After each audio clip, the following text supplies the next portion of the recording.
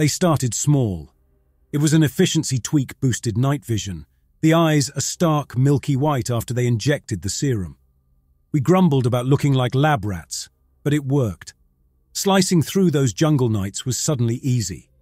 We took territory like it was handed to us on a silver platter. Then it was adrenal pumps.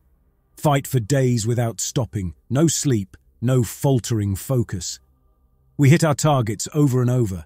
Victory made us cocky, and that's when the real changes started. Blades were the first big jump. I refused. Not just me, a bunch of us. Commander had to make an example out of someone, so they picked Jackson. Old guy, seen more battlefields than the rest of us combined. He screamed for hours while they integrated the tech. One arm gone, replaced by a glistening arc of metal, serrated from elbow to fingertips. Jackson, he lost his damn mind. Between missions, that blade was his obsession, sharpening it, muttering to the thing like it talked back. When they said the rest of us had to get it, I went along. Couldn't end up like Jackson. My turn. I fought to stay awake during the procedure. The pain was unreal, like they were melting my bones and pouring them back in. Afterward, in the dimness of the infirmary, I tested the blade. It moved fluid as my own arm, faster even. There was this satisfaction to the way it sliced the air. A wrong sort of satisfaction. Then came the compound eyes. The world became a kaleidoscope of thermal signatures and infrared, 100 new shades we couldn't name. Some guys couldn't take it, the overstimulation, went blind, tore their own eyes out. I hated it, but it made us near unstoppable on night raids. Every upgrade made us into something less human. The enemy, they started surrendering at the sight of us, cowering like we were demons ripped from their nightmares. Maybe we were. The higher-ups, they didn't seem to care about us, just the results. And the results? Hell, they were damn good. Now they're talking about carapace segments, insectile armor meant to make us bulletproof. The sketches they gave us, no faces. Just segmented bodies and those damn blades. I'm good at this, the best in my unit, and I'm terrified of what I'll become to keep it that way. Each mission, I fight to hold on to a shred of myself. I don't know how long that fight will last. The fluorescent lights buzzed like angry wasps as I stared at the medical bay door. Steel and sterile white, a stark contrast to the churn of anxieties roiling in my gut. Today was the carapace integration, the final upgrade, or so they claimed. Corporal Hicks, a lanky kid who joined fresh out of training, was already strapped to the table. They'd started on him first, a grim sort of encouragement, or maybe a warning. His screams were muffled through the thick medical-grade door. Doc Bones glanced at me, something like pity in his perpetually bloodshot eyes. "You ready, soldier?" Ready? How could anyone be ready for this? I gripped the arms of the hard plastic chair, knuckles turning white. "Just get it done, Doc." They wheeled Hicks out, his face a mask of pale, glistening sweat, eyes wide with a raw, primal terror. The doc gave me a curt nod and ushered me in. The surgical table was cold and unforgiving. Straps dug into my limbs as they loaded me with biosensors, the cold metal biting at my exposed skin. Doc Bones, flanked by two burly techs, hovered over me, his voice clipped and emotionless. "General anesthetic won't work for this, soldier. You'll need to be awake the whole time." My throat went dry. "Great, just peachy." The next few hours were a blur of agonizing pressure, bone saws carving through my flesh, the metallic scent thick in the air. They grafted the carapace segments onto my back, chest, and limbs, a dark mockery of insect armor. The pain was a constant gnawing beast, but it was the sounds that haunted me the most. The crunch of bone, the hiss of searing flesh, the metallic drone of tools. Through the haze of excruciating agony, I caught snippets of conversation. Bones arguing with an unseen superior about structural integrity. The techs muttering about my grit under the pain. A twisted sense of pride welled up within me. Even in this state, I was something. A monster, yes, but a monster built for this war machine. When it was finally over, I was left trembling on the table. My scream had been reduced to a ragged gasp, my voice hoarse from the hours of silent suffering. Bones gave me a slap on the shoulder, a gesture that felt alien and wrong. "Welcome to the next level, soldier." He helped me upright, and the weight of the carapace threatened to topple me. It felt foreign, unnatural, like I was encased in a living tomb.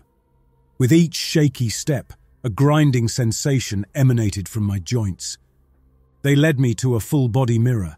I barely recognized myself. The man staring back was more machine than man. My face was gaunt, hollowed from the ordeal, the milky white of my night vision gleaming like a predator's eyes. Where there was once skin, now gleamed a dark segmented shell, the edges razor-sharp. The monstrosity in the mirror raised a hand, the segmented arm a marvel of engineering horror. The blade on the wrist, an extension of myself, glinted coldly under the harsh fluorescent light. A soldier, they called us. But soldiers fought for something, for a cause. We were weapons, tools honed to a single purpose: the brutal subjugation of a planet and its people. In the reflection's cold, emotionless eyes, I saw no humanity left, just the glint of a predator, ready to be unleashed. The barracks were silent. Gone were the coughs, snores, and hushed conversations of men sharing this cramped space. No one dared look me in the eye, flinching away as I passed. I found my bunk, a slab of metal masquerading as a bed. Sleeping would be a challenge. Every part of me throbbed with a dull ache.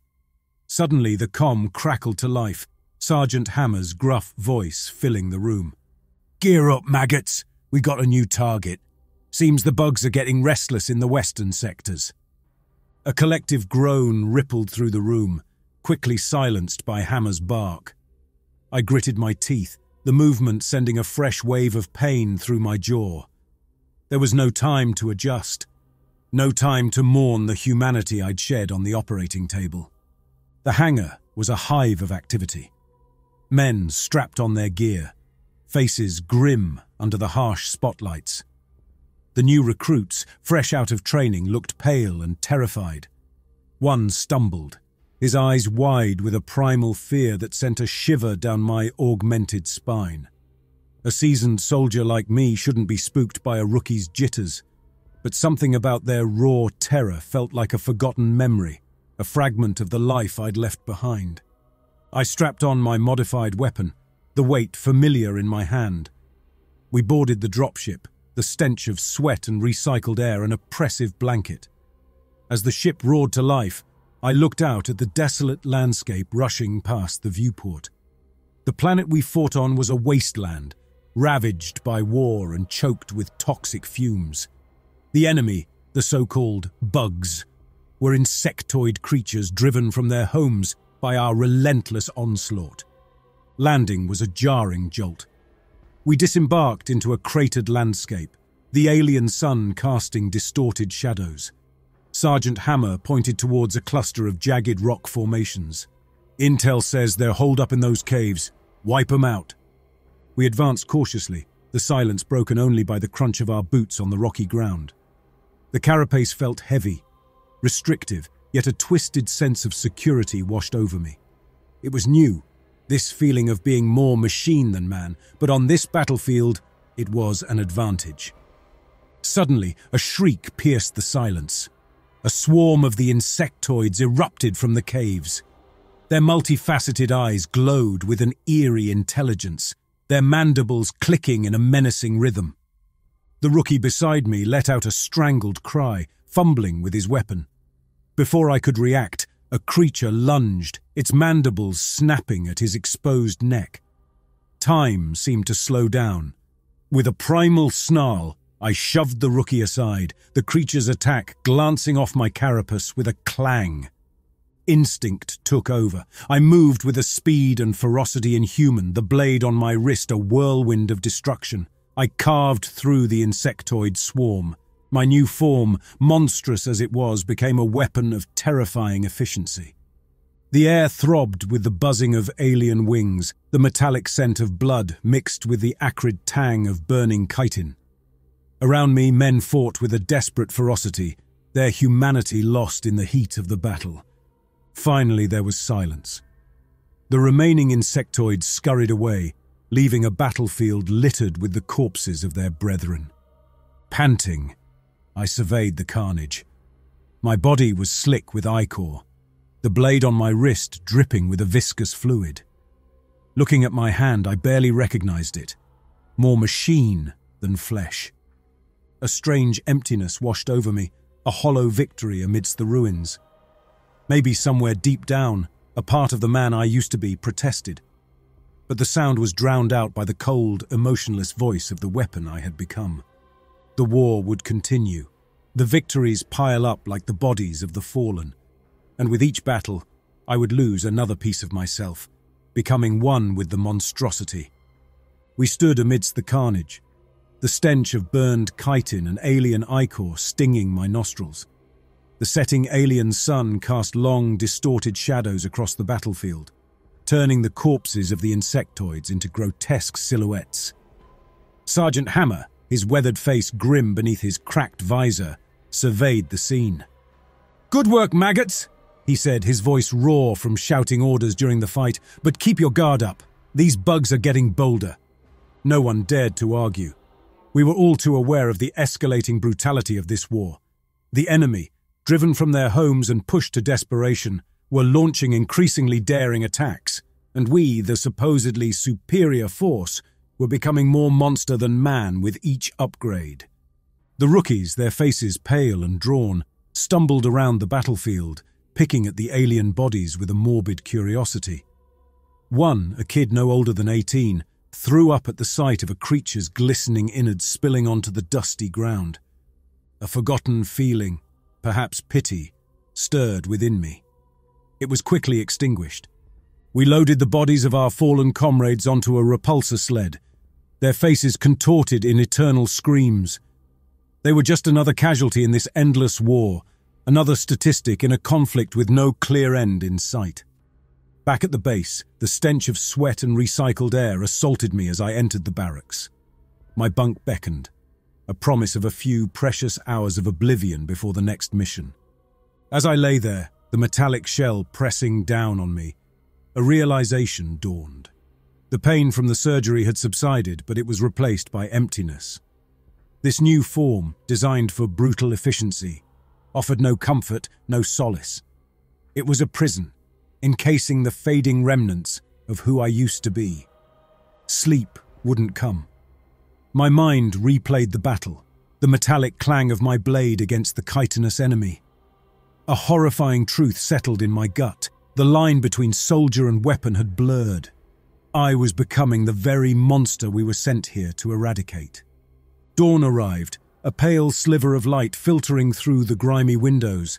The comm crackled to life, Sergeant Hammer's voice a harsh summons. "Gear up, soldiers! More bugs to squash!" I rose from my bunk, the familiar ache in my joints a dull counterpoint to the hollowness within. Each day bled into the next, a monotonous cycle of violence and exhaustion. We were machines, tools of war, stripped of our humanity for the sake of an increasingly dubious victory. One day, a rumor started circulating through the ranks. Whispers of a rebellion, a group of soldiers who refused the final integration. But such heresies were dealt with swiftly and brutally. The ringleaders were rounded up, the terror twisting their faces as their screams filled the base before they were unceremoniously executed. The message was clear. Defiance would not be tolerated. Days turned into weeks, the relentless churn of battle leaving little room for introspection. Each mission was a brutal ballet of violence, the insectoid swarms relentless in their fury. The rebellion whispers had died, silence replacing them. We, the upgraded soldiers, were a living testament to the consequences of dissent. Doc Bones called us the Iron Guard, a moniker as cold and brutal as the world we fought in. One scorching afternoon, as we huddled in the fetid shade of a half-collapsed building, Sergeant Hammer barked a new directive. We were to capture a live specimen, intel suggesting the bugs possessed a rudimentary communications network. The thought of getting close enough to grab one alive horrified me. These weren't mindless drones. Their multifaceted eyes held a spark of intelligence, a reflection of our own desperate struggle for survival. The attack unfolded in a chaotic mess. The swarms seemed denser than usual, their buzzing a deafening thrumming in my skull. My blade, an extension of my augmented arm, carved a bloody swathe through the insectoids. But for everyone I cut down, 2 more seemed to take its place. Through the chaos, I spotted a particularly large creature, its glistening black exoskeleton glowing with blue light. It was the leader, the one coordinating the attack with a series of chitters and clicks. I lunged, adrenaline pumping through my veins, the monstrous roar that escaped my lips more animalistic than human. It turned, its multifaceted eyes glinting with an intelligence. For a fleeting moment, I saw something familiar in its gaze. A desperate fight for survival, a fear of annihilation. But the moment was gone in a flash. With a shriek that tore through the air, the creature lashed out, its razor-sharp mandibles snapping at my head. The impact sent a jolt of pain through my augmented skull. I retaliated with a swipe, severing one of its legs in a clean spray of emerald ichor. The creature recoiled, its chitters turning into a screech of pain and fury. Seizing my opportunity, I lunged forward, pinning it to the ground with my augmented strength. Its remaining mandibles snapped at my face, the smell of burning chitin acrid in my nostrils. Just as I raised my blade to deliver the final blow, a hand clamped roughly on my shoulder. It was Sergeant Hammer, his face contorted in a snarl.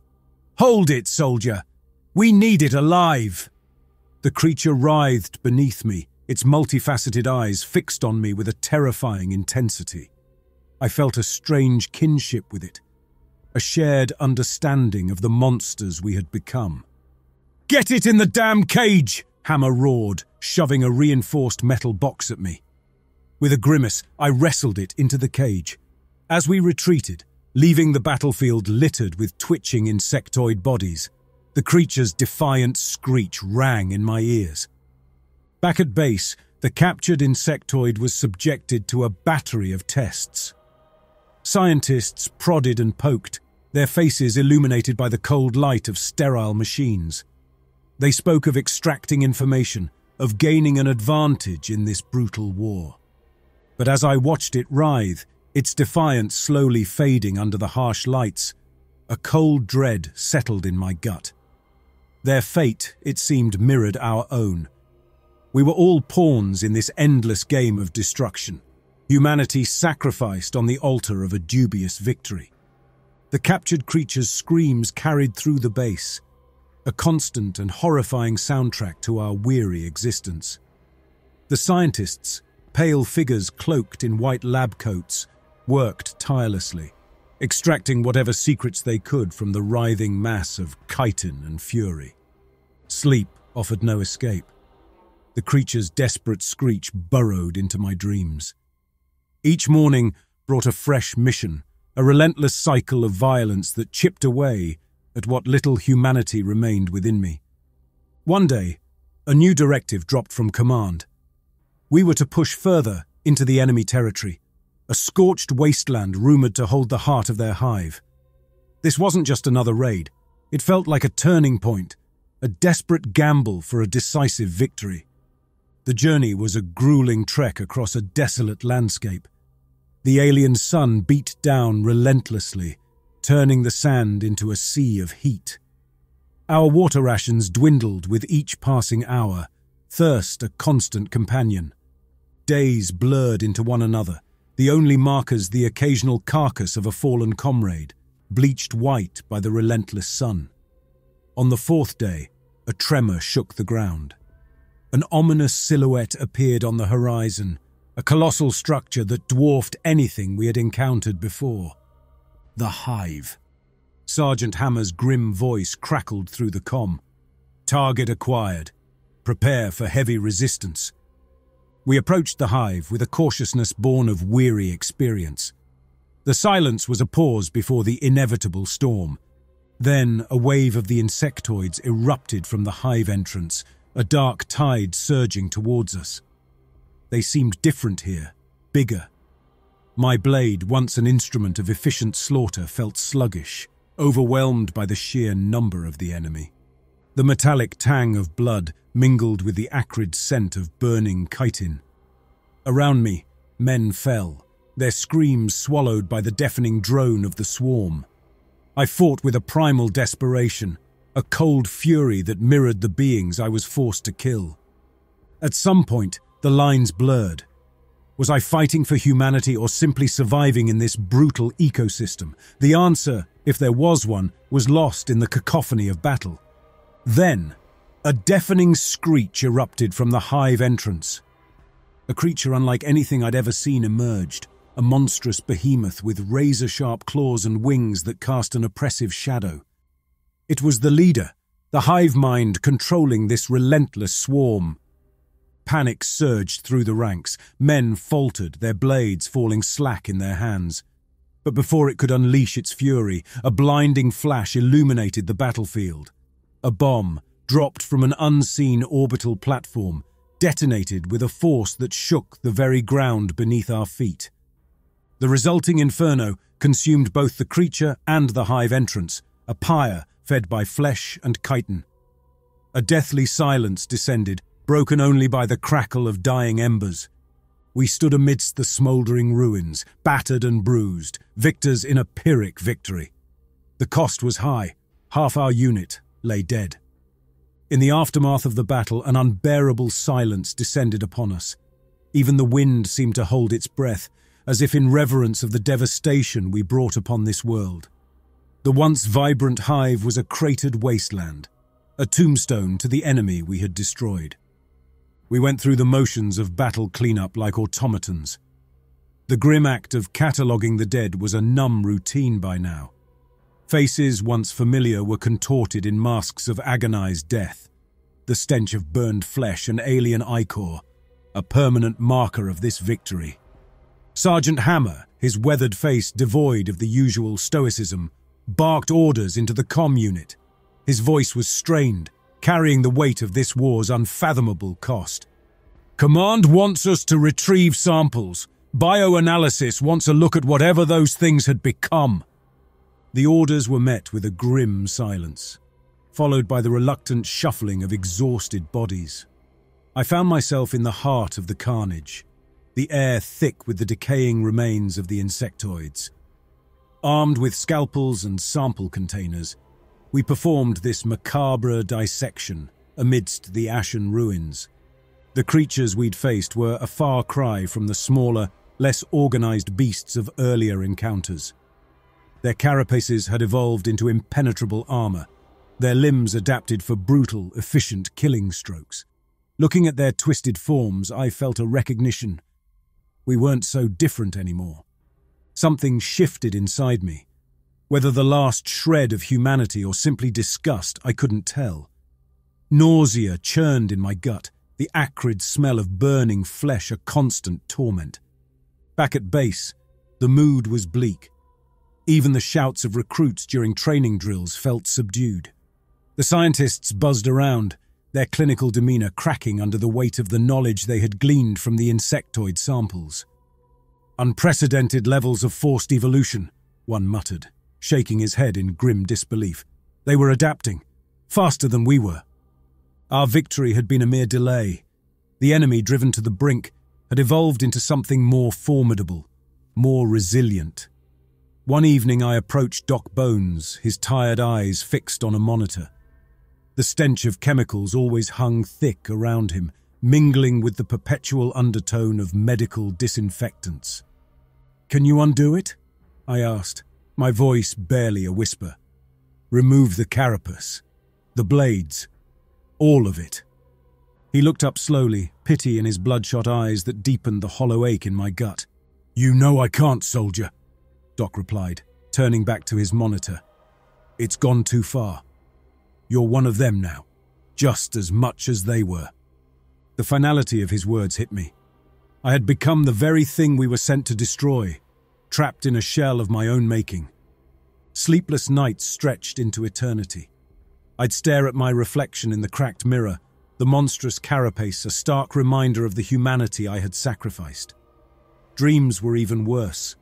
A montage of battlefields, alien screams, and the haunting image of the hive creature's multifaceted eyes, filled with pain and a sense of kinship. One morning, Hammer was nowhere to be found. His bunk was empty, his gear gone. Whispers swirled. Deserter, dead, executed. It didn't matter. His disappearance was a crack in the relentless machine of war, a glimmer of defiance against this bleak existence we were condemned to. I stood on the edge of the base, the setting alien sun painting the sky with a garish mix of blood red and orange. The desolate landscape mirrored the emptiness within me. It was time. The thought arrived unbidden, with a chilling clarity. I could stay, continue this monstrous existence, a pawn in a never-ending conflict. Or I could embrace the freedom Hammer found in flight. I turned away from the base, its metallic silhouette a monument to everything I had lost. Every step took me further away, further into the desolate wilderness. Maybe there was nothing for me out there. Maybe even death was preferable to this living nightmare. Years passed. The ravaged alien world became my home, my battlefield, my tomb. Each day was a grim struggle for survival. I hunted the remaining insectoids, my skills honed by desperation and a simmering rage directed at no one in particular. Or perhaps at myself. The barren landscape mirrored my soul. I became a legend whispered in the wind, a harbinger of death for both man and monster. Tales spread of a monstrous being lurking in the wasteland, neither human nor insect. Sometimes, from the corner of my eye, I'd catch glimpses of movement. Patrols, I assumed, from either side, seeking the ghost of legend. Once, a young soldier dared approach, his augmented eyes wide with terror and awe. His weapon trembled in his hands. I could have ended him then and there. Instead, in a cracked whisper that barely resembled human speech, I uttered a warning. "Leave!" The young soldier fled, dropping his weapon in his haste. It lay in the dust, a useless relic in a world ruled by desperation and cruelty. My existence became a brutal dance between instinct and the remnants of my shattered mind. There were moments of clarity, flashes of the man I was before the augmentations, before the war consumed everything. In those moments, the horror of my transformation was stark, a gaping wound in my soul. Then one day a tremor shook the ground, unlike any I had felt before. It wasn't the rumble of battle, but something deeper, a primal shifting of the planet itself. Emerging from my shelter, I looked toward the horizon. An unnatural glow illuminated the sky, a green radiance. The war, it seemed, wasn't content to destroy just lives. It sought to consume the very world we fought over. News travelled fast through the desolate whispers of the wasteland. Orbital bombardment. A final apocalyptic gamble in a conflict that had no winners. The insectoids I had hunted scattered, driven by a primordial terror. I felt no fear, only a weary acceptance. My war, fought on both fronts, seemed to be drawing to a close. Perhaps this was how it was meant to end, not in a blaze of glory, but in the quiet finality of annihilation. I returned to the scorched ruins of the hive, the crater now eerily peaceful in this end-of-the-world light. Climbing to the highest point of the collapsed structure, I sat and I waited. My blade on my wrist gleamed sharply as the glow intensified. The explosion was not noise, but a blinding, all-consuming wave. It washed over me, a physical manifestation of a conflict that had gnawed at the souls of countless men and creatures alike. For a fleeting moment there was a strange sense of peace. The war, the monstrous noise of my past, it all seemed to fade into insignificance against the backdrop of a world burning.